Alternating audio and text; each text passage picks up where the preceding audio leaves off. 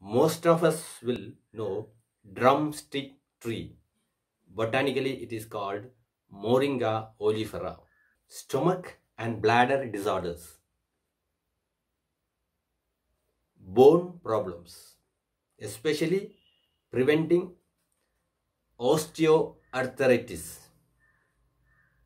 sexual health.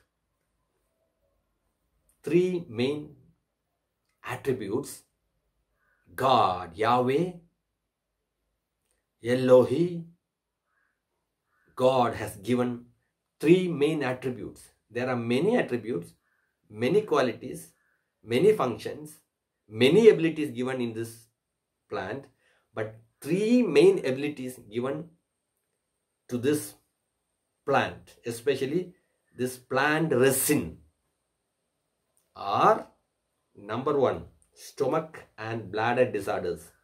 It helps you, prevents arthritis, especially osteoarthritis. Bone health, it increases. A lot of calcium is in this. I am talking about Moringa Resin. 3, sexual health. You know, olden days in villages, they give this resin.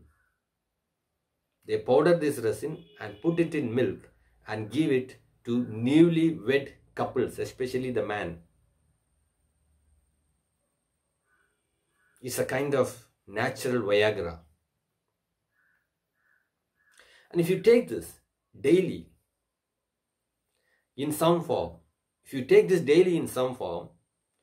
definitely your bones will be protected. Another important attribute of this resin is, if you take this resin daily, your body will become like iron, which means you, without doing some exercises, your body will appear as if you are doing regular exercises, which means your body will look, your body will look stiff and hard. It says you look like an Iron Man. You know, all these qualities are installed by God in this plant. And it's up to you and me to use this daily. So these qualities are put in this plant for us to use. Bible tells in Genesis 1:29, we are supposed to have these herbs as food. Here comes the devil and its setup, destroying these natural things, these trees, these plants, and building development projects on this. Here God has created these plants, these herbs, for a purpose. What is the purpose? Benefit of humankind, improving the health of humankind, providing natural minerals and vitamins for human beings. But the devil wants you and I to take chemical beings, chemical medicines, chemical stuff, ignoring this natural thing. And the devil comes in the name of science and technology to feed us chemicals. My question is, why not we take these things on our food? Why not we take these natural foods, these natural herbs on a daily basis, instead of depending on chemical vitamin tablets? Why not we ensure preventive measures which are put in this plant by God, than seeking for health measures after we get sick and lose a lot of money? Church is for you and I to discern. Trees and herbs are created for a purpose, benefit of humankind, and we should not destroy them in the name of science and technology and development.